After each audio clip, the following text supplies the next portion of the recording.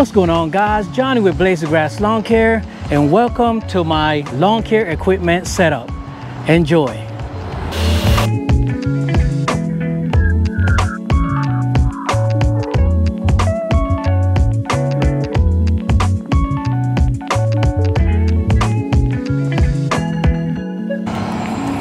All right, guys, I've been getting this question a lot, so I decided to stop at the parking lot and give you guys a quick brief look at my lawn care equipment setup. Now, this is a mowing equipment setup, okay? This is not equipment setup that you will take with a whole bunch of crews. This is equipment setup for just 2 people or 1 person. Now, this is a lawn mowing maintenance setup. This is not one where you will pick up debris and all that good stuff. Enjoy.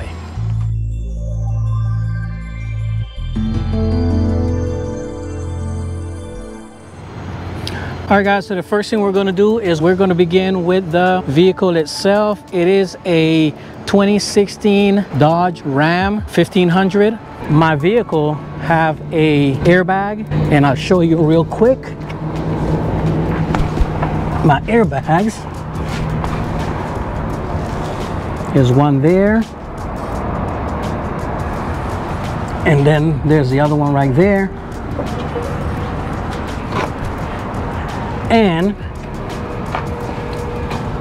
it all comes around and you can fill them up right here. And as of right now, I have I want to say 28 psi, so it keeps the vehicle nice and level, because the last thing you want is a vehicle that is tilted, right, with the weight. And the more weight you have, of course, you put more air. So that makes it pretty accessible. The size of the cab is a 5 by 6, 5 feet 6 inches. Now I have additional safety lights in the front and also in the rear, and I'll show you guys a few minutes once I get in the cab exactly where the switch is. So once you get into the vehicle, don't worry about the mileage. The mileage is not, you know, it's not important. The first thing I want to show you is the switch. This is the switch for the front blinking lights.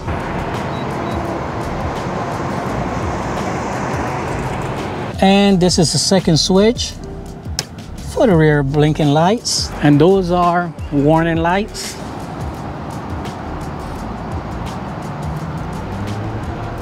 And the other 2 switch is for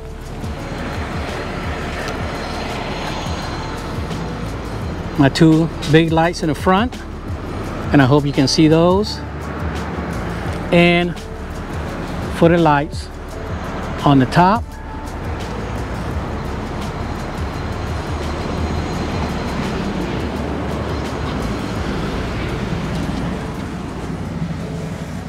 And as you can see, we can add or take off additional lights if you want to.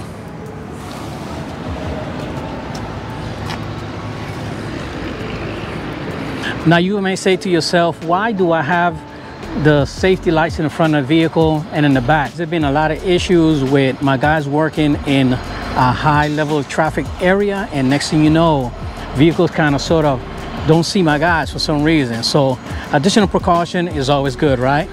All right, let's continue. That's the Savannah bus store, guys. This is where they come and practice. They're backing in and backing out with the new guys. So I do apologize for that little bit of noise. Okay, what else do I have inside my vehicle, guys? Real quick, I have my bottle, and you guys know what this bottle is for, right? There you go. No need. I have my ISO tunes, guys. I have to have my music when I work.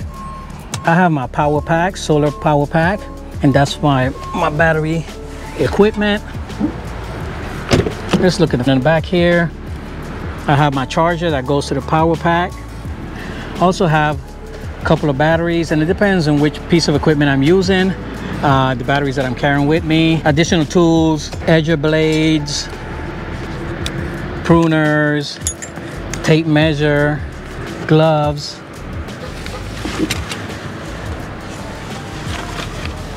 the dry wrap to secure my equipment, and I'll show you that. Over on this side, I have my blower. I have my small battery powered air pump, and I have my hedge trimmer over there, my boonie hat, and other accessories. Okay.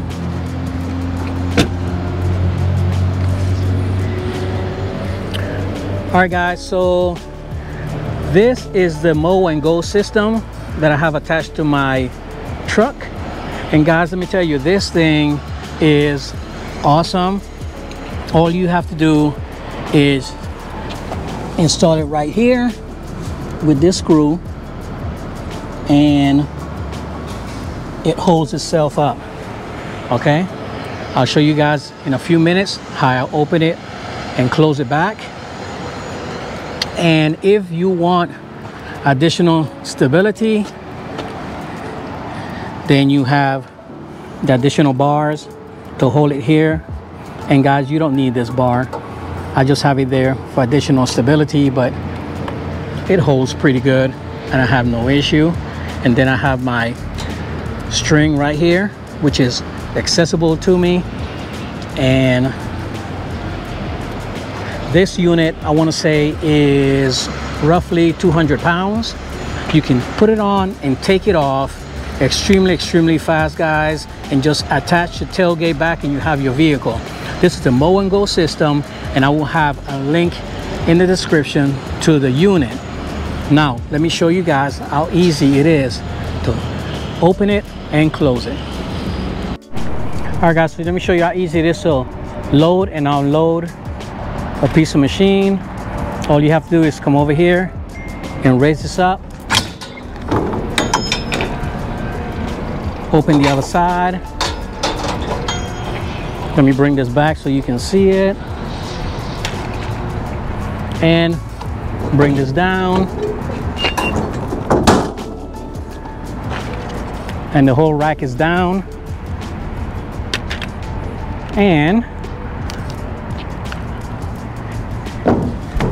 come up here, move this out the way.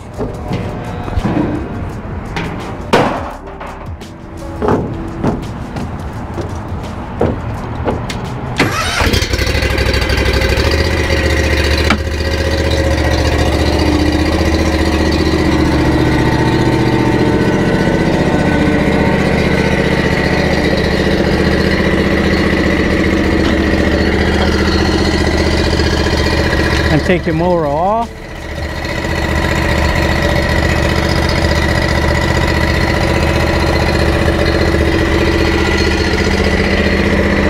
Then you put your mower back on.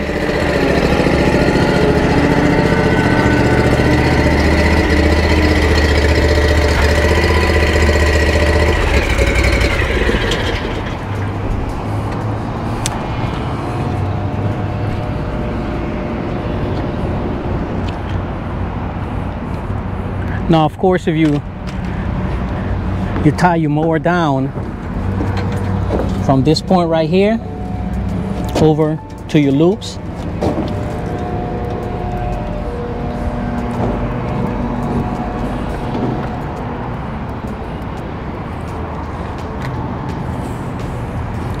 so as you can tell, guys, let me show you right there. This is a 36-inch mower. It's a 36-inch mower, and you have a lot of space. You can put a 52-inch mower on this trailer, and you can also put a zero turn mower on this trailer.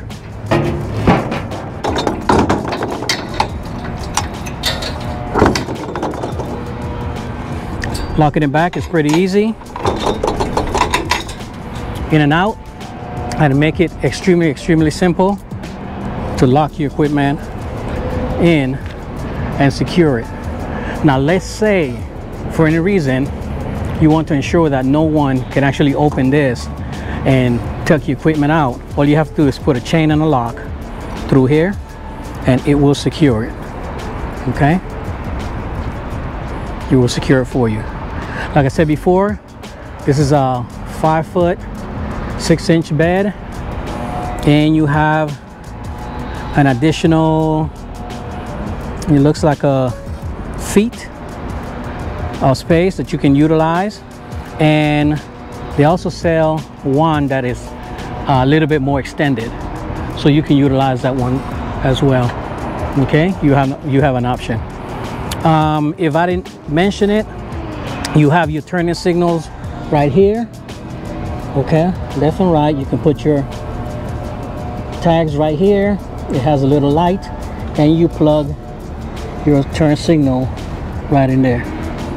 All right, let's talk about the racks. All my racks are from Equipment Defender racks, and I have a code blades 10, and I'll put it in the description here in a link. All my racks are from Equipment Defender, and what I've done, guys, is I went straight into the bed of the truck and bolted my racks into the bed of the truck, because again, if I decide to sell the vehicle, all I have to do is get a new plastic piece right here and attach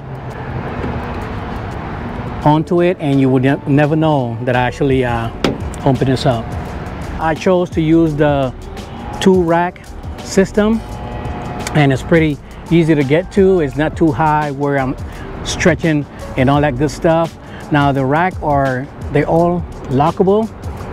You can use a key lock, or you can use a combination lock. You know, you'll buy the combination lock separate, and they're very secure. Very secured. I've never had an issue with it.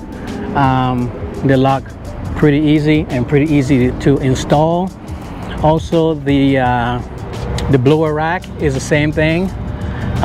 You'll lock it right here, or you can buy a combination lock, and what it does is lock this in, and you can't open this up.